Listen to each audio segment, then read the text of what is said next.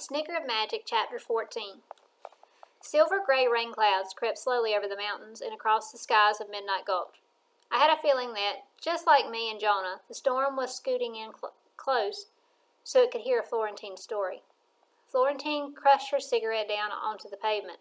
She laced her fingers together over her knees. The knees of her jeans were worn out, barely held together by thin white frays. She wrapped the threads around her finger as she spoke. I was born down in South Georgia, she said. I grew up at the end of a red dirt road in a farmhouse that some folks claimed was magic. And after the tornadoes blew through, Florentine shook her head. That's when I knew those folks were exactly right. I'll never forget the night the storms came. We had 7 twisters total, all before the sun came up. Those storms pulled hundred-year-old trees out of the ground, Florentine said. Pulled houses right off their foundations. Even the courthouse was nothing but a pile of bricks and stones and broken glass. But the farmhouse where I lived with my Granny Opal stood tall. Not even a shingle was blown off our roof. I asked my Granny Opal why we came out so fine. She looked over at the cupboard in our kitchen, the one she always kept locked up tight, and then looked back at me and said, "A little bit of magic goes a long way." And I said to her, "So you do have something magic locked up in that cupboard?" She said, "I got nothing but burdens in that cupboard, child. That's what keeps us safe, and that's what keeps us heavy-hearted. Strange magic is what it is, dark magic. You never, ever open that door, understand?" Florentine popped open the carton of blackberry sunrise. She savored a big spoonful. I could tell the ice cream was doing its job, helping her taste old memories and remember the details. My Granny Opal was the only family I had, Florentine continued. My only friend, too. My speech was twisted when I was a girl. Words got stuck in my mouth, and when I tried to speak 'em out, Granny Opal didn't mind, but everybody else sure made fun of me for it. Florentine passed the blackberry sunrise back to Jonah. I could tell these memories didn't taste good. The only place I wanted to be was up in my tree. I'd take my granny's books and climb up to my favorite branch and read myself a good story. The story words were the only things that steadied my soul. Those words weren't twisted. They didn't break apart. They took me out of this world. Some books are magic that way. Your body stays right here, hiding in a tree, tucked away in a closet, sitting up against a crumbling old building. Florentine grinned.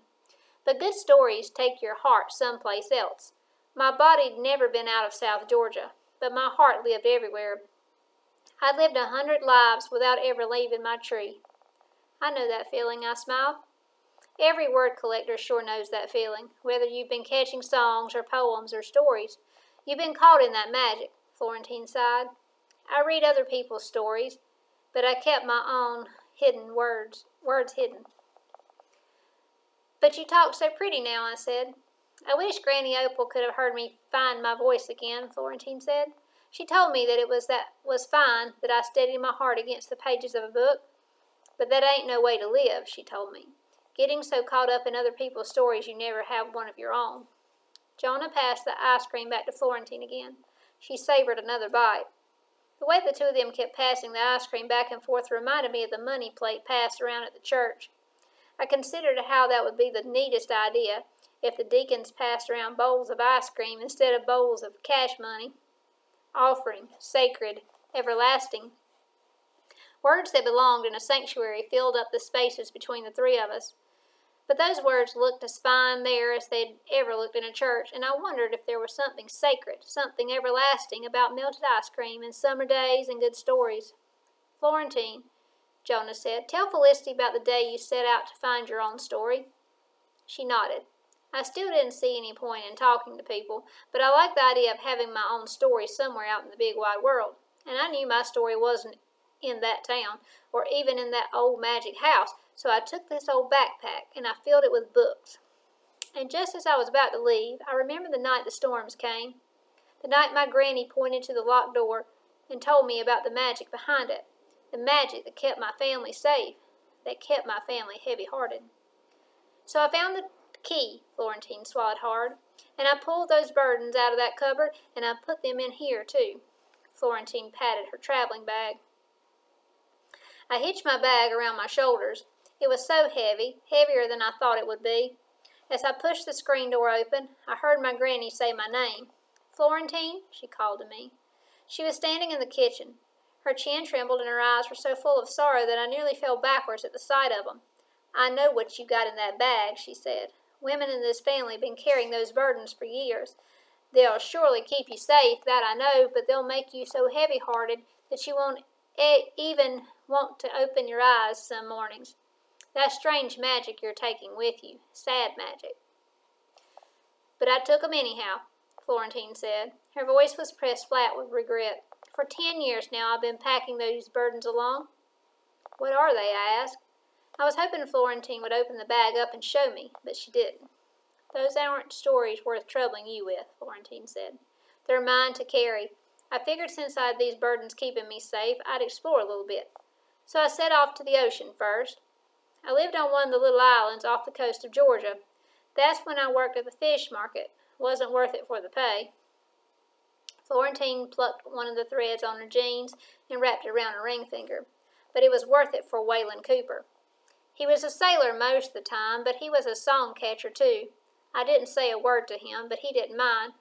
He'd talk to me anyhow. He'd invite me out to hear him play his music. We didn't need any words between us. One day, me and Waylon pulled our money together and bought old bicycles from a tourist shop on the island. We bought a mermaid map, too. This old couple that owned the shop said there were hundreds of mermaids hidden near that island, that we'd be sure to see them if we knew where to look. So Waylon and I rode up and down the shore looking for mermaids. We never found mermaids." Florentine laughed. "But I wrote poems in the sand, and he sang songs about the setting sun. One day he told me I should stop writing poems in the sand, told me I needed to be brave enough to put them down on paper, brave enough to say what I felt, so I told him I loved him." Florentine smiled. "I said it without even thinking. It was as if my heart spoke without getting permission from my mind. Those were the first words I'd said in years. I love you." Florentine rested her head back against the gallery. "I always felt brave when he was with me. Waylon's the reason I started writing my own poems." Jonah smiled proudly. "Florentine's famous."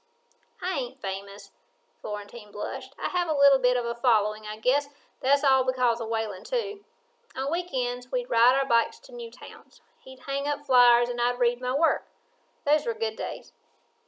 The thunder let out a long, sad sigh across the sky. "What happened to Waylon?" I asked.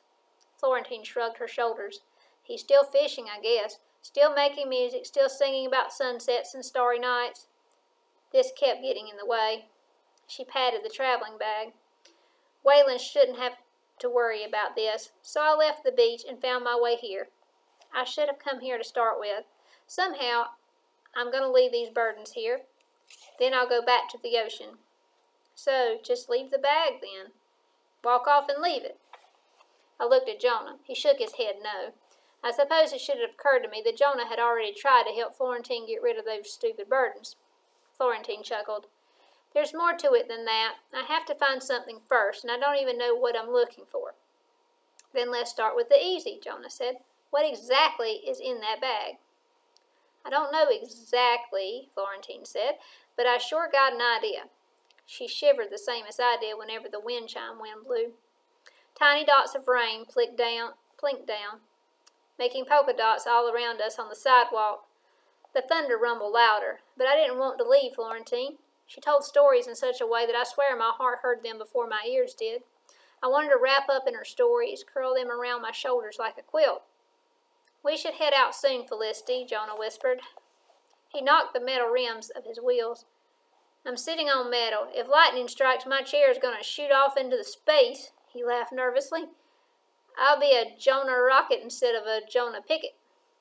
"Florentine," I said as I stood up off the sidewalk, "if you don't know what you're looking for, how will you know when you found it?" "Maybe it'll find me before I find it," she said. "All I know to do is wait. I'll watch, I'll wait, then I'll drift on down to the coast." "I'm a drifter too," I said. "My family's from here originally, but I've been all over the place." "Who'd you say your people were?" Florentine asked. The thunder rumbled above the mountains again. "I'm part Pickle," I said. "The Pickles are from Kentucky, and I'm part Harness, too, and they're from here in Midnight Gulch." "Harness," Florentine stretched the word out long, ended it in a hiss. She smiled and cocked her head at me. Do you know any stories about your people, Felicity?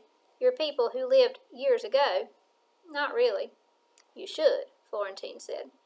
Won't do you much good trying to find your own story if you don't know theirs. I don't know much, but I certainly know that. Florentine glanced down at her slouchy bag of burdens like she could feel its weight even when it wasn't slung around her shoulders. I know things about this town, she said. I know stories about the people in it, about the people who used to be in it.